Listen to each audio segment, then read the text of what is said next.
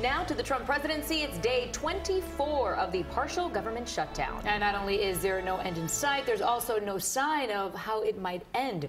CBS 4's Nicole Killian is live in Washington, D.C. with the latest. Nicole.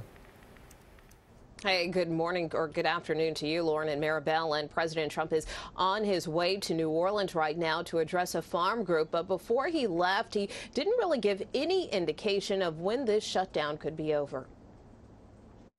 It's already the longest government shutdown in U.S. history, but President Trump says it can't end unless Congress agrees to fund a border wall. We have a priority. It's the safety of our nation. Outside the White House this morning, the president accused congressional Democrats of going AWOL instead of negotiating a deal. I've been here all weekend. A lot of the Democrats were in Puerto Rico celebrating something.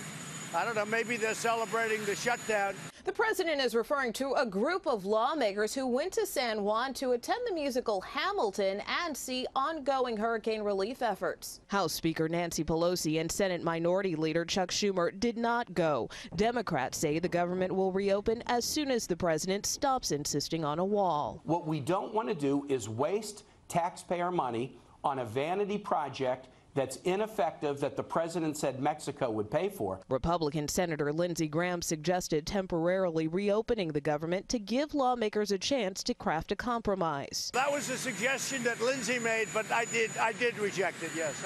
I'm not interested. I want to get it solved. I don't want to just delay it. I want to get it solved. A new CBS poll shows 70% of Americans are worried the shutdown will hurt the economy. Nearly half blame the shutdown on the president. 30% say it's Congress's fault. Now, in addition to the parts of the government that are already closed, the entire government itself is closed because of all this snow that the D.C. area received over the weekend. But the Senate will be convening later this afternoon, so we'll be looking there to see if there are any further developments as far as the shutdown is concerned. Live this noon at the White House, Nicole Killian, CBS 4 News.